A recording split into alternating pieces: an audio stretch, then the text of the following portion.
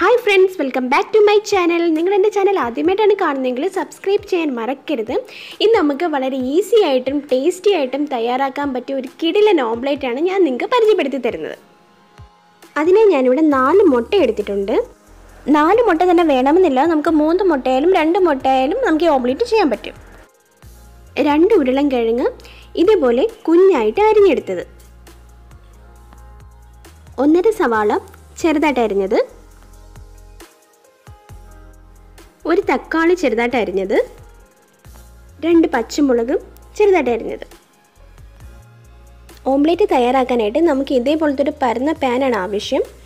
ഇനി ഇത് നമുക്കൊന്ന് ചൂടാവാൻ വയ്ക്കാം. ചൂടായ ശേഷം ഇതിലേക്ക് നമുക്ക് എണ്ണ ഒഴിച്ചു കൊടുക്കാം. എണ്ണയൊന്ന് ചൂടായിട്ട് വരുമ്പോൾ നമുക്ക് ഇതിലേക്ക് അരിഞ്ഞു വെച്ചിരിക്കുന്ന ഉരുളൻകിഴങ്ങ് ഇട്ട് കൊടുക്കാം. ഇനി നമുക്ക് ഇതിലേക്ക് ആവശ്യത്തിന് വേണ്ട ഉപ്പ് ചേർത്ത് കൊടുക്കാം. എന്നിട്ട് നമ്മളൊന്ന് മീഡിയം ഫ്ലെയിമിലാക്കിയിട്ട് ഒരു 2-3 മിനിറ്റ് ഇതൊന്ന് ഫ്രൈ ചെയ്തെടുക്കാം. ഇപ്പം നമ്മുടെ ഉരുളൻകിഴങ്ങൊക്കെ ഫ്രൈ ആയി വന്നിട്ടുണ്ട്. ഇനി ഇതിലേക്ക് നമുക്ക് സവാള ചേർത്ത് കൊടുക്കാം. ഇനി ഒരു 2-3 മിനിറ്റ് നമുക്ക് ഈ സവാള ഒന്ന് വഴറ്റി കൊടുക്കാം.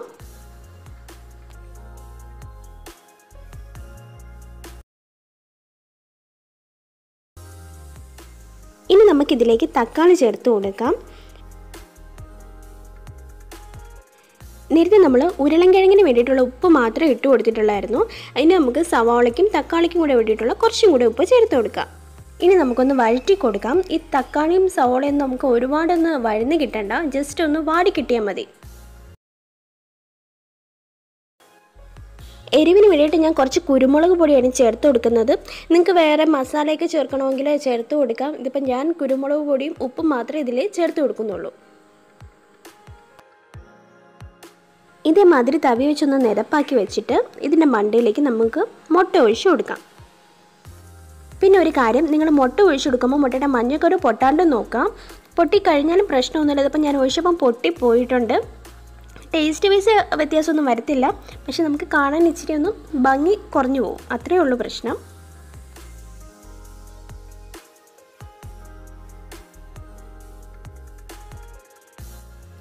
ഇനി ഒന്ന് ലോ ഫ്ലെയിമിലാക്കി നമുക്കൊരു 3 മിനിറ്റ് ഈ മുട്ടയൊന്ന് കുക്കാവാൻ വേണ്ടി അടച്ചു വയ്ക്കാം.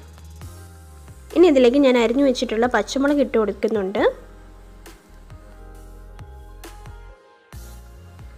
ഇനി കുറച്ച് ഉപ്പും കുരുമുളക് പൊടിയും കൂടെ നമുക്ക് ഇതിൻ്റെ മുകളിലേക്ക് ഒന്ന് വിതറി കൊടുക്കാം.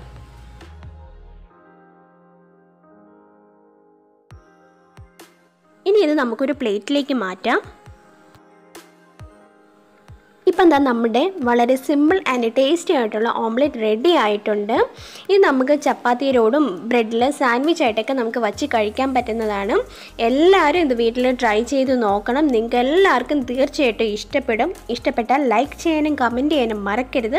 എൻ്റെ ചാനൽ ആദ്യമായിട്ട് കാണുന്നവരാണെങ്കിൽ തീർച്ചയായിട്ടും സബ്സ്ക്രൈബ് ചെയ്യണം. അതിൻ്റെ കൂടെയുള്ള ബെല്ലൈക്കൺ ഓൾ ആക്കി എനേബിൾ ചെയ്തേക്കാം. പിന്നെ നിങ്ങളുടെ ഫ്രണ്ട്സും ഫാമിലിയായിട്ടൊക്കെ വീഡിയോസ് ഷെയർ ചെയ്ത് ചാനൽ സപ്പോർട്ട് ചെയ്യുക. Thanks for watching video. Bye bye.